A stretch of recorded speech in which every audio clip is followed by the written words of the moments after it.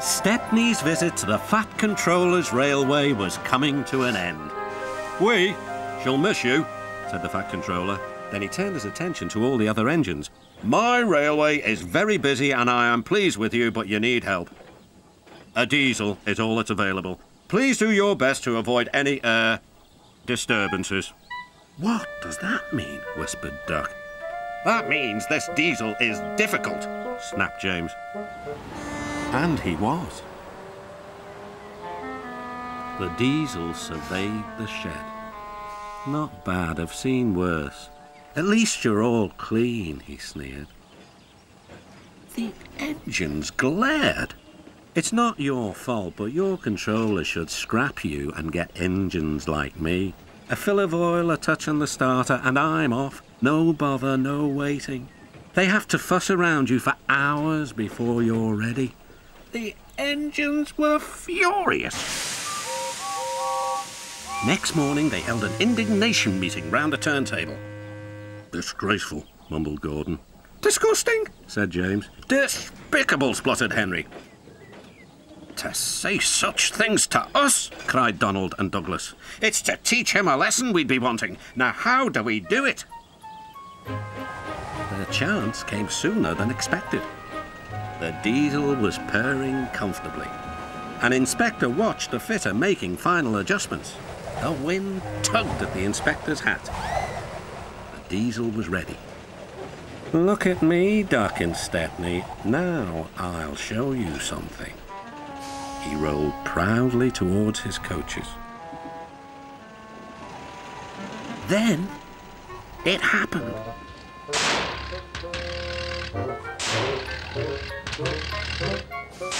Shaking and spluttering, the diesel stopped. Meanwhile, the inspector was looking for his hat. The diesel seethed with fury as Duck and Stepney pushed him back to the shed. "My hat!" exclaimed the inspector. "You've sucked it through your air intake."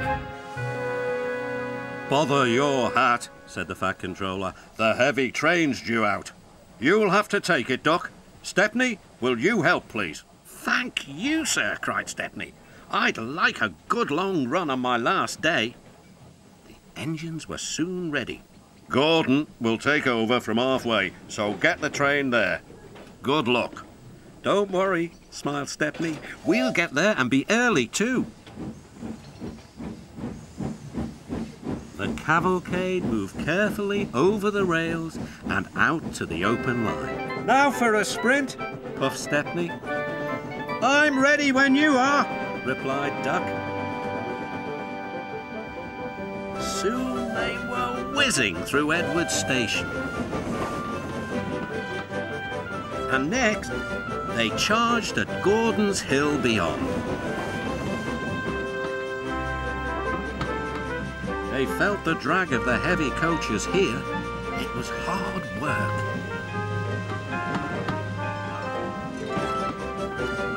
At last, they were running smoothly along the line towards the big station.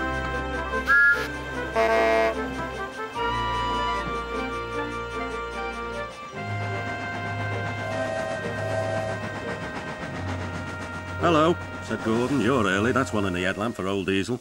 "James says he's sick as boiler sludge and sulking in the shed." "Serves him right for saying we're out of date." And Gordon chortled away. Next day, everyone came to say goodbye to Stepney. "Come back and see us soon," whistled the engines. "And you are always welcome on my Bluebell Railway too," replied Stepney. Then he puffed away. And what about Diesel? He'd slipped out whilst no one was looking. He said goodbye to no one but left two things behind: a rather nasty smell and a battered bowler hat.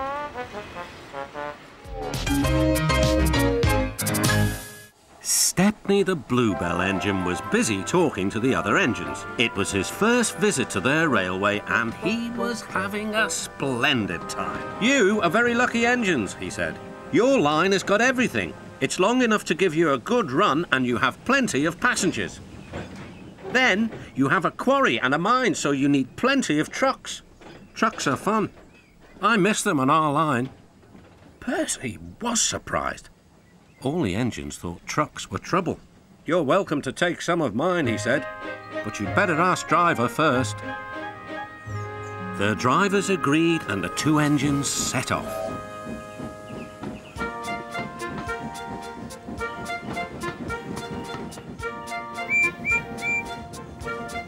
Thomas and Toby were speechless.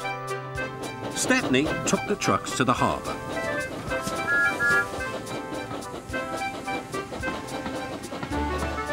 Then he picked up a load of empty ones and started back.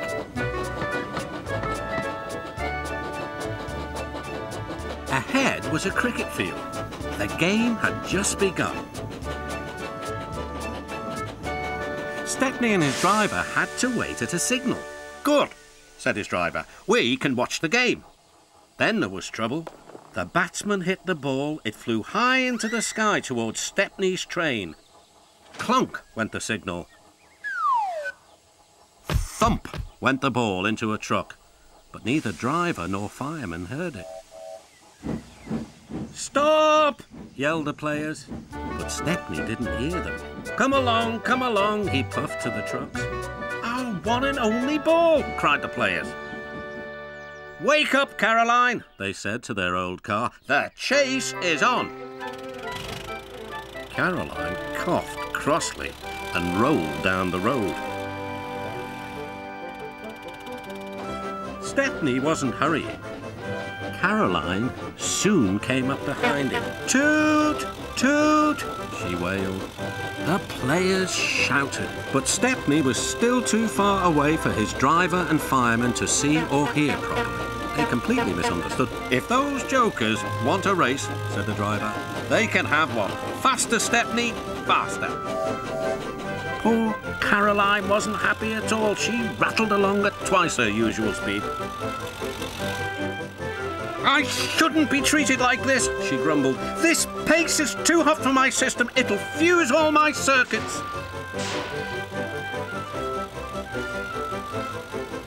Suddenly, Stepney was nowhere to be seen. "Hurrah!" cried Caroline. "That silly train has run into a hole so we can't catch it. I can go home now." But she couldn't.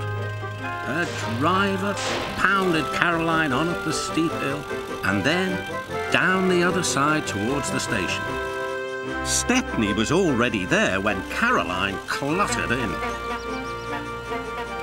"We need our ball back," cried the players, and explained everything. The ball was nestled under some straw in the third truck from the van. "We found it," cried a player. "We're sorry," sighed the driver. "Oh, you couldn't help it," replied the player. "Now we must get back quickly." "You'll be lucky," said the driver. "Caroline looks worn out." And she was. The driver spoke to the station master and the signalman, and they all agreed a plan. Soon, they had rolled Caroline onto a flat truck with a brake van coupled behind. The players crowded inside, and Stepney pulled the train back to the playing field.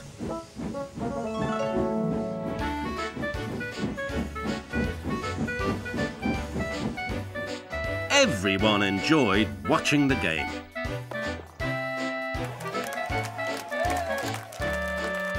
Even Caroline was pleased. She doesn't think trains silly now.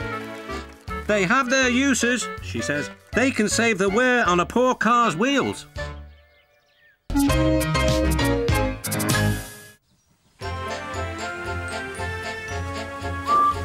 Thomas the tank engine puffed happily along his branch line with Annie and Clarabelle. The Fat Controller was waiting on the platform. He looked at his watch. "Well done, Thomas. You are right on time and really reliable." "Thank you, sir," whistled Thomas. "Ooh, right on time and really reliable," hummed the coaches. But the big engines were not feeling cheerful at all. "Where's Percy?" mumbled Henry. "He's supposed to fetch our coaches." "We get no rest," complained James. He edged angrily onto the turntable and spoke rudely to Henry. "What's the matter, Henry? There's no rain today. Stop worrying and do some work instead." I'm not afraid of getting wet anymore, puffed Henry. Anyway, you look silly enough to be a clown. You should be in a circus. Oh, whistled Percy, so you've heard the news. What news? Grunted Gordon. About the circus. Percy, what are you talking about? The circus has arrived, explained Percy. I've been shunting special trucks. The Fat Controller needs your help too. The engines soon forgot to be tired and cross. Until it was time for the circus to leave. Then Gordon and Henry were cross all over again when James got to pull the train away.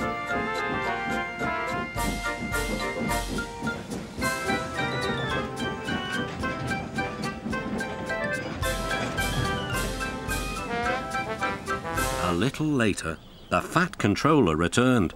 Come along, Henry. A tunnel is blocked down the line. You must take some workmen to investigate.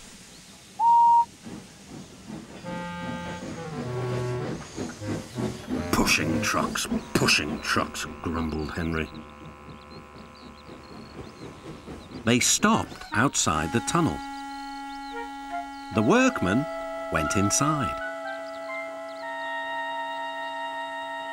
It was very dark and quiet, but not for long. Help! Shouted the workmen, and they ran out. We started to dig at the block, but it grunted and moved, one said. Rubbish, said the foreman. It's not rubbish, it's big and alive. We're not going in there again. Right, said the foreman. I'll ride in the truck and Henry shall push it out. Wheesh, said Henry unhappily. He had been shut in the tunnel for being afraid of the rain, but this was worse. Something big and alive was inside. Beep, beep. I don't want to go in. Neither do I, said his driver. But we must clear the line. Oh dear, puffed Henry.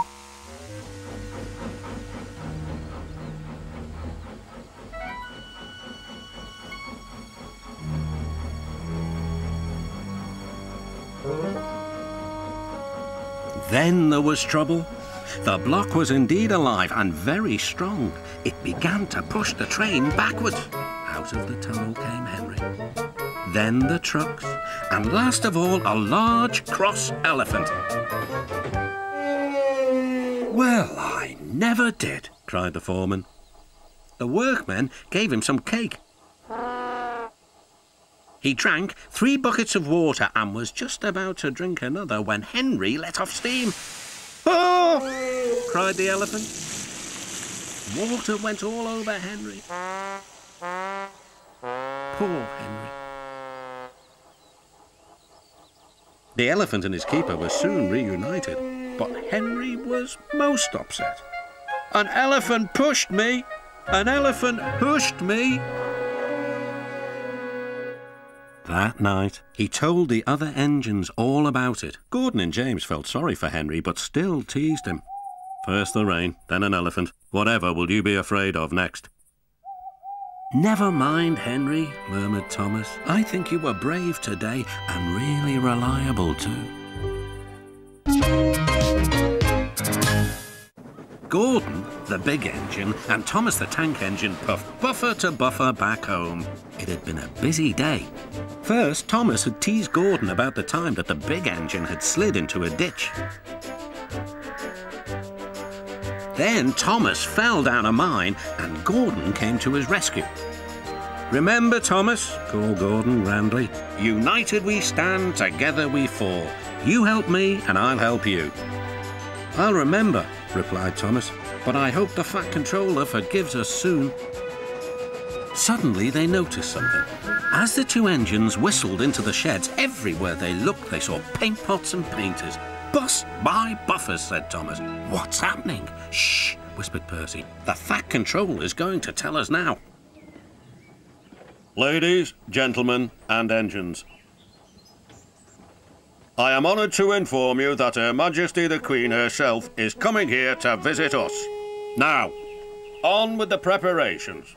The engines wondered who would pull the royal train. I'm too old to pull important trains, said Edward sadly. I'm in disgrace, sighed Gordon gloomily. You'll choose me, of course, boasted James. You, snorted Henry, you can't climb hills. He will ask me to pull the train, and I'll have a new coat of paint. Then the rain came. Henry's driver and fireman covered up their cab to keep dry. A painter was on the ladder above the line. Henry's smoke blew high into the air. The painter couldn't see. Both he and the paint pot fell all over Henry. Poor Henry. Well, you're not a pretty picture, sneered the painter. The fat controller spoke next. You look like an ice cake, Henry. That won't do for the royal train. I must make other arrangements.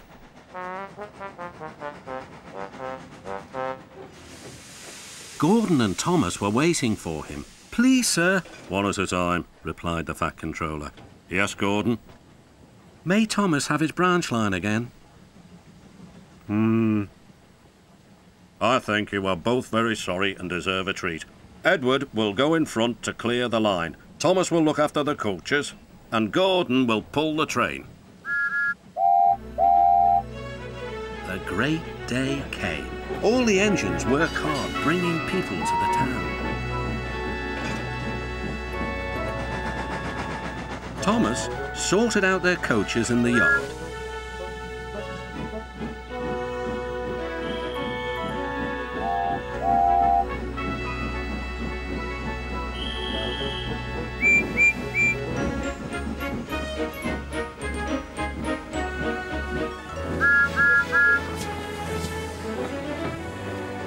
Edward steamed in. Beep! The Queen is here! Then Gordon whistled as he approached the station. Everyone knew that sound. The Queen's train glided into the station. Gordon was spotless, and his brass shone brightly.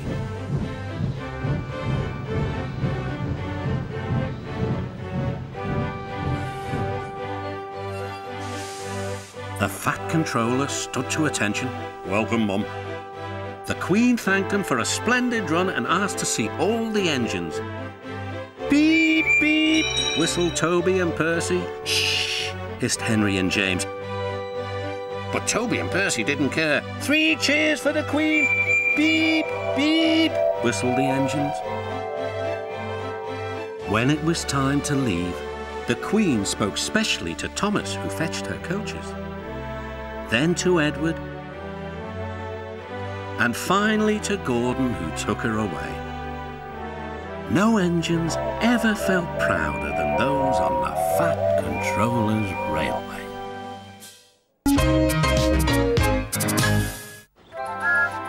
One evening, Thomas brought his last train to the junction. Percy was glad to see him. Are you on your way to the big station, Thomas? Yes, I am. Why? Because I'm going there too. I think something's up. Toby looked at the sky. Where? Not up there, down here, laughed Thomas. How can something be up when it's down? Thomas was too excited to explain. Bust my buffers, look over there. Mavis, Boko, Bill, Ben, Donald, Oliver and Douglas paraded past. Good evening, you 3, whistled Donald. Aren't we all a fine sight? Very splendid indeed, admired Toby. We're sorry we can't stop. The Fat Controller wants us all together at the station. What is this about? Asked Thomas. The Fat Controller has a plan, answered his driver. Come on. So they followed the other engines to the big station at the end of the line.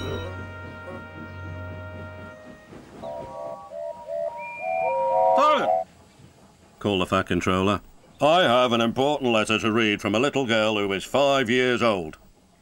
Dear Thomas and all the engines, please can I meet you? My friends say they would like to meet you too.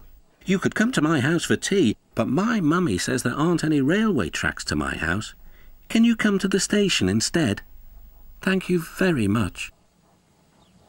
It seems, continued the Fat Controller, that there are many girls and boys who would like to meet you. Therefore, we are all going to the big city far away. Hooray! Hooray! The engines whistled. Silent! Called the Fat Controller. Other engines will be working here while you are away, so please show them what to do. As Annie and Clarabelle were going to the big city too, Thomas and Oliver practiced with some other coaches.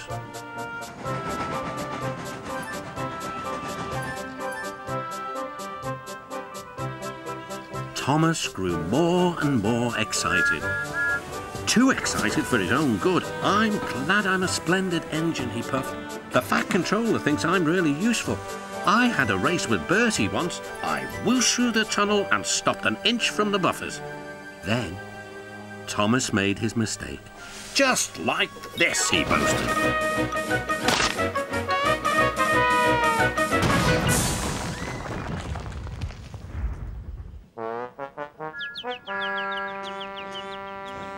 No one was hurt, but Thomas's front was badly bent. They telephoned to the Fat Controller. I'll send up the workmen, he said. But if they can't mend Thomas in time, we'll have to go to the big city without him. Poor Thomas. 8 o'clock next morning. The engines waited at the junction. Toby and Percy were each on a truck, and Duck had pushed them into place behind Edward. Gordon, James and Henry were waiting to lead off. They whistled impatiently. The Fat Controller looked at his watch. I'll wait one more minute for Thomas, then we have to go.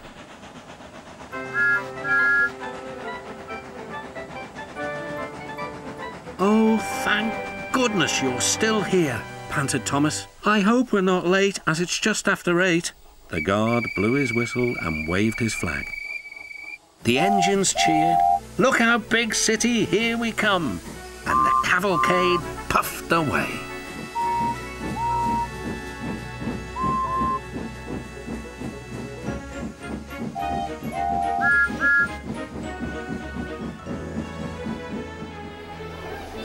Later in the big city, all the engines were lined up in a splendid shed. The children were delighted to meet their friends. I'm glad the little girl wrote to us, whispered Thomas to Percy. Isn't it wonderful what happiness a letter can bring? Toby the tram engine has cow catchers and side plates. They help to prevent animals from getting hurt if they should stray onto the line. Daisy thought Toby's fenders were silly. You're afraid of getting hurt yourself, she flounced. I'm not, huffed Toby. You are? I've not got stupid cow catchers, but I'm not frightened. I'd just toot and they'd all go away. But they don't, said Toby simply. They would with me. Animals always run if you toot and look them in the eye. Even bulls, said Daisy confidently. Daisy had never met a bull, but she purred away quite unconcerned.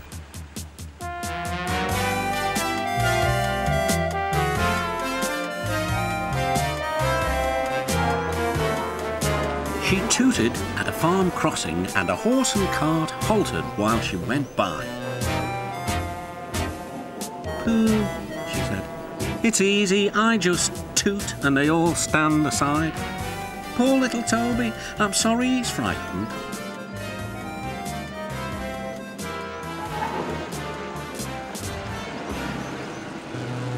At the next station, a policeman was waiting. There's a bull on the line, he warned. Please persuade it to return to the farmer. Daisy was excited. Now, she thought, I'll show Toby how to manage bulls. Champion isn't really a fierce bull, but this morning he was cross. He'd strayed from his field, crashed through a fence, slithered down a slope, and now he didn't know where he was.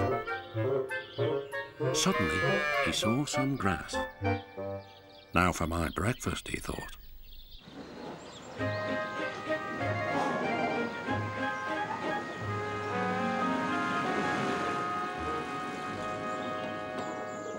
Ooh, tooted Daisy. Go on, Champion was too busy chomping to take any notice.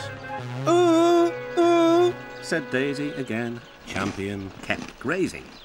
"This is all wrong," thought Daisy. "How can I look him in the eye if he won't turn around?" At last he did. "Mmm," said Champion. Ooh," murmured Daisy. "Why doesn't he run away?" "Go on, Daisy," said her driver. "He's harmless." "Yes," said Daisy unhappily. "You know he's harmless, and I know he's harmless, but does he know? Look at his horns. If I bumped into him, he might hurt me. Them. The farmer wouldn't like that." Champion sniffed at Daisy.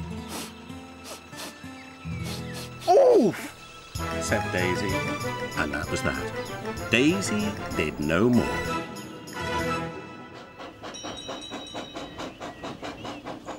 Toby was bemused and amused to see her back in the station so soon. "Bulls always run away if you toot and look 'em in the eye, eh, Daisy?" Daisy stayed silent. "Ah, well," continued Toby, "we can live and learn. I'd better chase him away for you, I suppose." He clanked away to find Champion.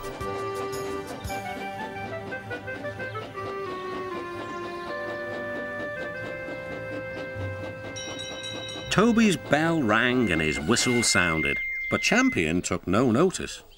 Then Toby whooshed loudly. That did the trick.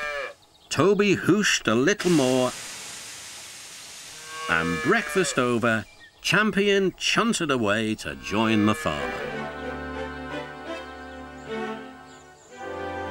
Daisy was feeling exhausted. She was glad when her day's work was over. Some boys were on the platform. "Look, Daisy," one teased, "I've got some sweets. They're called bullseyes." "I like them. Do you?" Said Daisy. "Keep your old bullseyes." And she scuttled to her shed.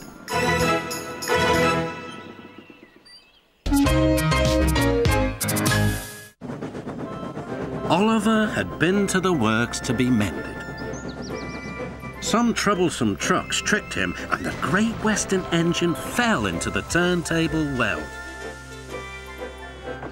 Now, Oliver was as good as new, but he was still worried about trucks.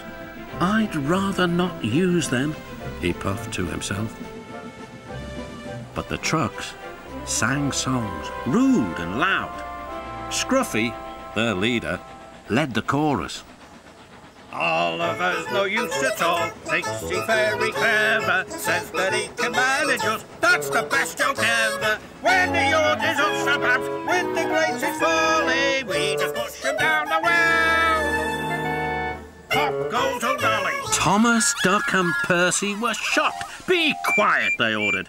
But they couldn't be everywhere, and everywhere they weren't, the trucks began again. "Oliver's no use at all, thinks he's very clever, says that he can manage us, that's the best joke ever."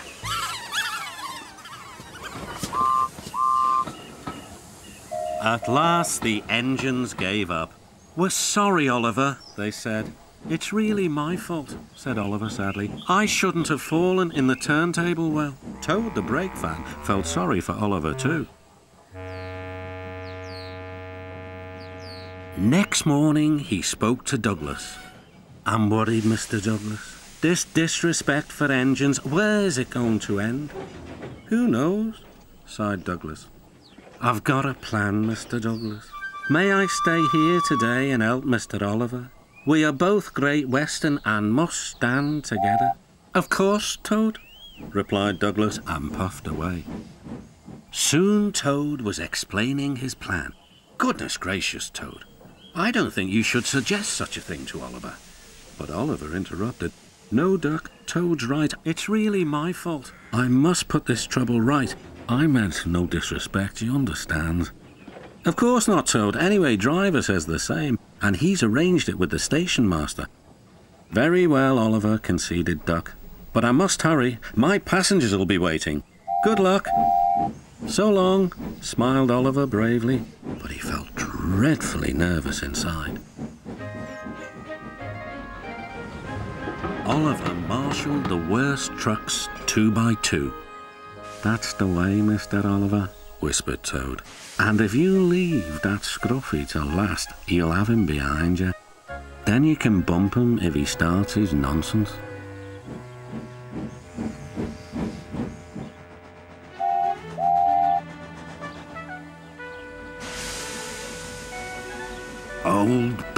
Hold back, whispered Scruffy, and passed the word to the others. The silly trucks giggled. But Oliver knew what to do. There was plenty of sand on the rails and his wheels gripped splendidly. He gave a great heave. "Oh!" groaned Scruffy. "I don't like this." "Go it!" yelled Duck. "Well done, boy, well done." "Oh!" wailed Scruffy. "Oh! I'm coming apart!"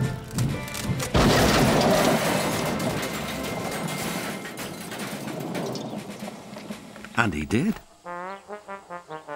Then there was trouble. "Well, Oliver, so you don't know your own strength, is that it?" No, sir," said Oliver nervously. The Fat Controller inspected Scruffy. "As a thought. Rotten wood, rusty frames. Maybe if we put you back together, you'll earn yourself a better name."